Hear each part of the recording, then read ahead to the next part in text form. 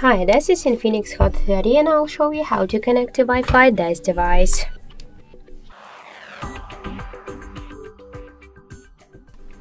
So first open the settings application, then tap to Wi-Fi section. To activate Wi-Fi or to turn it off, click on the switcher.